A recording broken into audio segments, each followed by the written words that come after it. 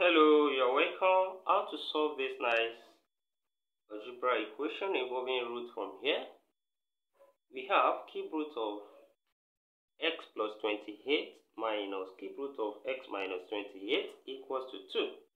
From here, let's use a letter. Let a be equals to cube root of x plus 28. And also let's use another letter b for cube root of x minus 28 from here. Then we can write this expression given, that is, we can say that a minus b is then equals to 2 from here. And let's label this as equation 1. Then also we can get rid of this cube root from here as we take the cube on both sides. When we take the cube on this side and also cube on this side, cube will cancel cube root, so that we can say that a cube will then be equals to x plus 28. Similarly on this side, we can do that here as well, and we take the cube here, also the cube here, cube cancel cube root here. Then we have b cube will then be equals to x minus 28 from here. Then in the next step, let's subtract b cube from a cube. That is, we have a cube minus b cube. Then we subtract their right hand side as well. That means here we have x plus 28, then minus that of b, we have into bracket x minus 28. Then here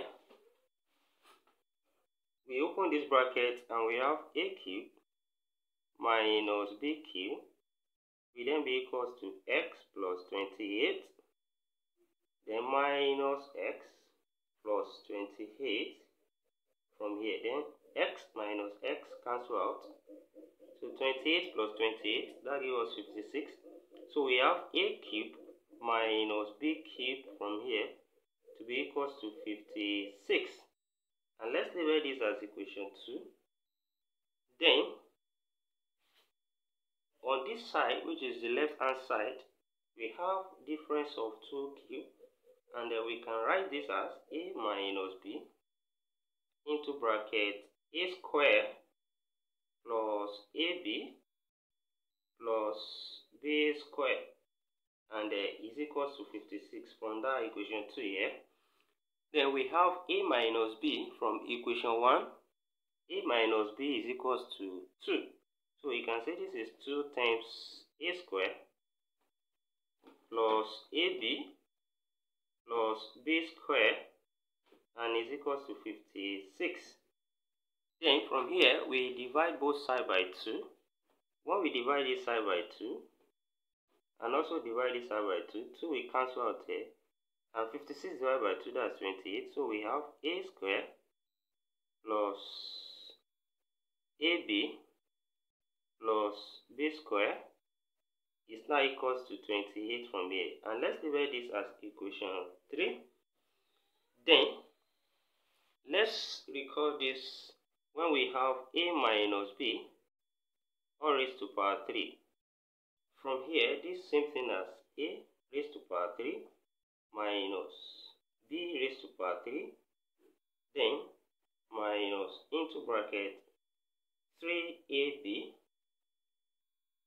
then close bracket, open bracket, a minus b. That is, the expansion here will give us this. Then have a minus b as 2 from equation 1.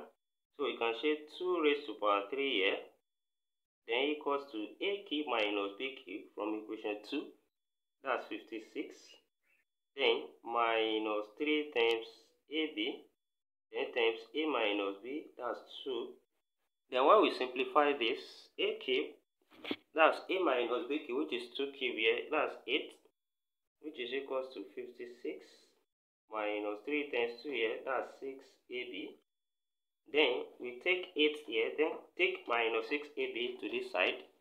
So we have 6ab which is equals to 56 minus 8. Then this becomes 6ab equals to 48. And divide both sides by 6 from here. We have AB left on this side, which is equals to 8. And we label this as equation 4.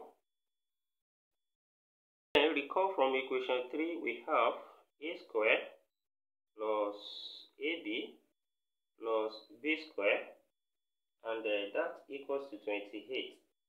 Then when we substitute from here, let's rearrange. We have a square plus b square, then plus AB, and AB here is 8, that's plus 8 equals to 28. Then we can take 8 to this side, and we have a square plus b square equals to 28 minus 8, which is equals to 20 from here. And let's label this as equation 5. Then from this identity, when we have a plus b square, this is same thing as a square plus b square plus 2ab. Then from here, that means we have a plus b all square will then be equals to a square plus b square. We got that to be 20 here. Then plus 2ab, that's 2 times 8 from equation 4. Then here, when we solve this, we have a plus b all square will then be equals to 2 times 8, that's 16. That's 20 plus 16 will give us 36. Then we can take the square root to cancel this square. So square cancel square root, we have a plus b to be equals to plus or minus 6. Then here give us two possible cases here. So the first, we have a plus b equals to 6. And the second, we have a plus b equals to minus 6. Then let's take this together with equation 2, that is a minus b equals to 2. So when we solve here, we can add to eliminate b. So we have 2a here. Then b has been eliminated equals to, here we have 6 plus 2, that's 8.